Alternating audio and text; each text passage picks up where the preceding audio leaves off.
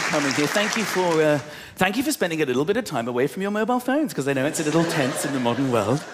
I don't know what happens to chargers. Everybody gets a charger with their phone. Why do households always end up with one charger in the kitchen that everybody fights and steals? There's no love in homes anymore. People will steal power now. You put your phone on charge and leave it for a period of time. You'll come back after a few hours expecting it to be on 80, 90, 100%. Your phone is just next to the charger and somebody else in the house is on the charger. And they defend it, all about the battery life. You've stolen. Why did you take my phone off the charger? You were on 62 and I was only on 14. Announcing to the house, guys, keep an eye on my phone. As soon as I hit 62, that's enough for me. That's gonna be enough. People cannot cope. When your phone runs out of battery, it's like your life is over. How am I gonna live? How am I gonna live? I've got no power. My phone's dead. My phone's dead. You suddenly miss all these things. I can't look up on Google. I can't look at photos. I can't receive calls. I don't know what I'm going to do. The maps, I might need the maps. I don't know what to do. But it wasn't so long ago, okay? Many people in this room will remember this, that we used to not have mobile phones. And it wasn't such a panic when we left the house. We didn't used to leave the house and go, oh, I don't think I can leave all this stuff behind. I need it. Can you open the boot? I'm going to need to bring all my encyclopedias. I might need to look something up. I'm going to bring some board games. Is that all right? I'm going to take some board games. Every photograph I've ever taken, I'm going to take all of those. My A to Z, my Ordnance Survey map. All my record collection, my entire... I'll need the back seat as well. All right, I'll take that compass. Oh, and the torch. That's fine.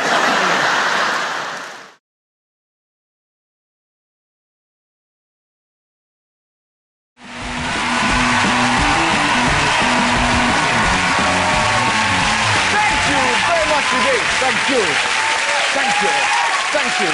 Hello and welcome to Good News. So, what's been happening? Over on BBC Breakfast, Charlie Steak revealed his favourite chat-up line. What does sausage taste like? But that's nothing. Look at Jeremy Paxman's ultimate ambition.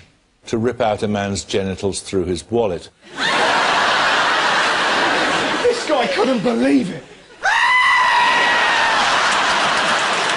On Russia Today, they found Mario and he's gone bad.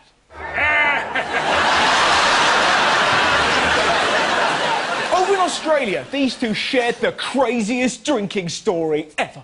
Actually, I got hopelessly drunk on Friday afternoon and management were there, you know, God. And I witnessed it. And I was drunk and I picked up a piece of food. Stuck it into my cheek.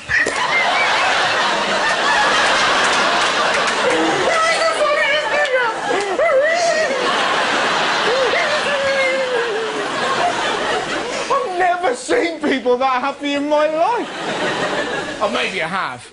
This guy really likes tropical storms.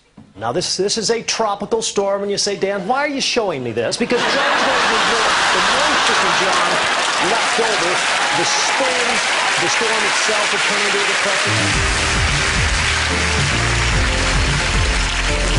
So, what's been going on? Did you hear about this? The government are looking to recruit a brand new breed of spy. New scheme to recruit apprentice cyber spies has been launched by the government. Up to 100 18-year-olds will be given the chance to train for a career in the Secret Service. We're going to have 18-year-old spies. Oh, Mr. Bond, I've been expecting you. Whatever, slaphead.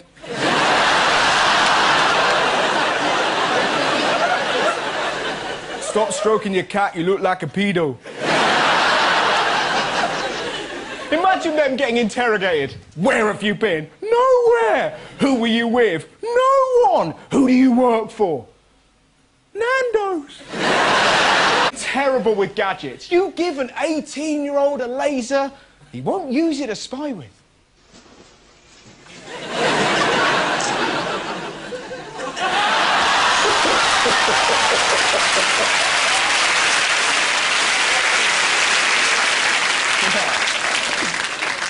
Mind you, the police need a bit of help. Did you hear about this cock-up from Chorley? Lancashire police have apologised for firing a taser stun gun at a blind man. They tasered a blind man. It gets worse. Look why they did it. His white stick was mistaken for a samurai sword. They thought he was a ninja! When have you ever seen a ninja attack someone like this?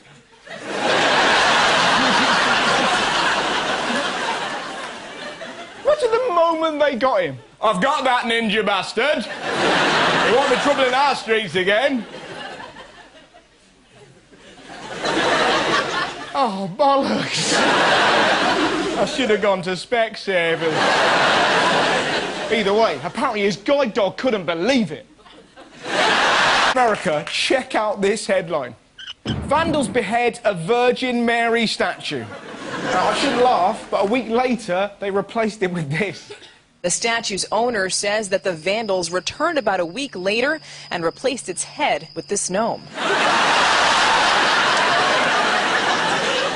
It's such a weird crime. Who looks at the Virgin Mary and goes, what she needs is a beard and a pipe?